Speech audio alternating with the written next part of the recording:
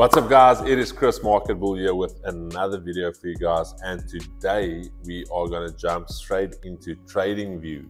Believe it or not, there are still people out there trying to figure out how to use TradingView, how to use the shortcuts, and just how to find their way around TradingView. I would have thought that there's enough videos going around on YouTube, but obviously not, and I don't mind jumping straight into it today.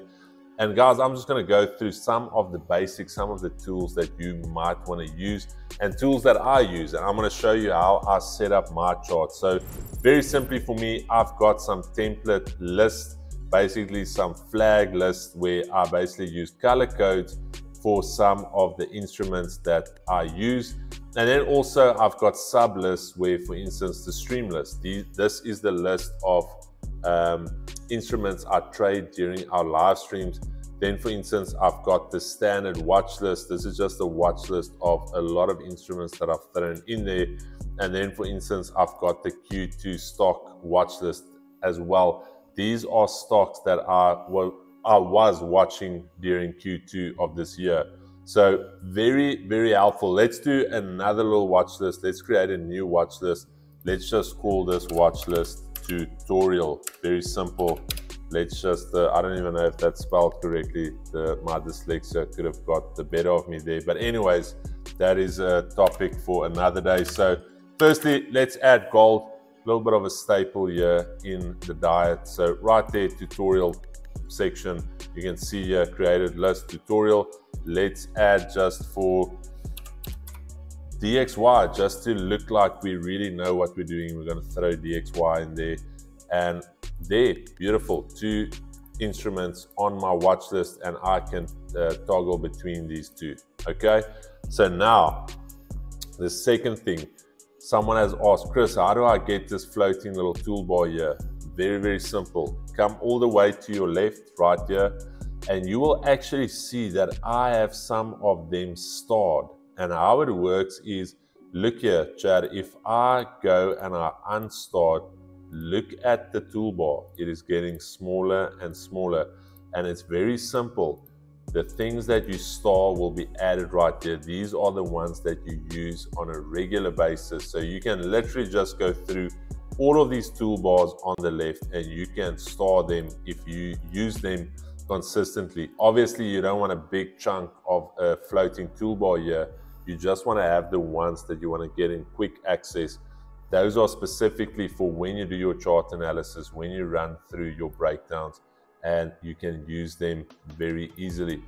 Next thing, if you want to go search for a different symbol, or you want to actually compare a symbol, this plus sign right here. Somebody asked me a few weeks ago, or actually a couple of days ago on the stream, is the dollar and gold correlated? And I said, test it for yourself. So I said, compare gold with the dollar. And again, I don't want to be sidetracked here, but if I go dollar and I go new price scale, now I've got 2 charts compared to one another. The orange is gold, obviously the candle chart is the dollar, and there you can clearly see they are inversely correlated. So then no guesswork needed here. Use the charts to your advantage. Okay, beautiful. Next one, time frame. Very simple. If you want to change your time frame, you can do that here. You can actually, if you're on the paid version, you can add a custom interval. You can even add a 7.5 minute interval if you wanted to.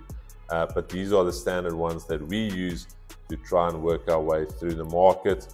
And then if you want to add some indicators, this plus sign here, sorry, not the indicators, very simple. You can search for some of your indicators.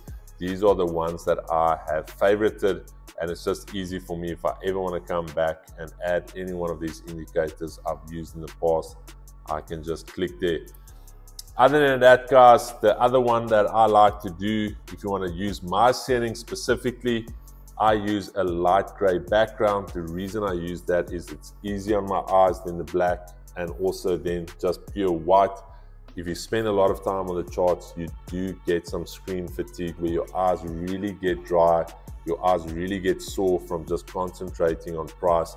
And then also what I do is I remove the horizontal and the vertical grids. How do I do that?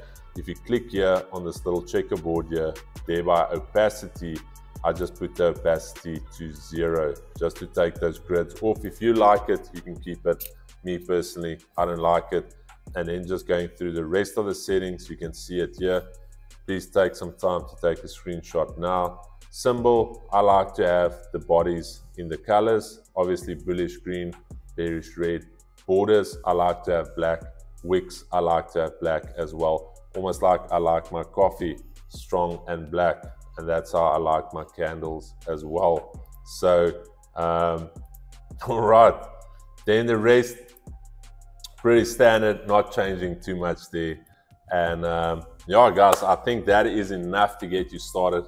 If you've got any more questions, please feel free, drop a comment in the comment section below, and leave a like, subscribe, and we will see you guys on the next one. Peace and love, baby.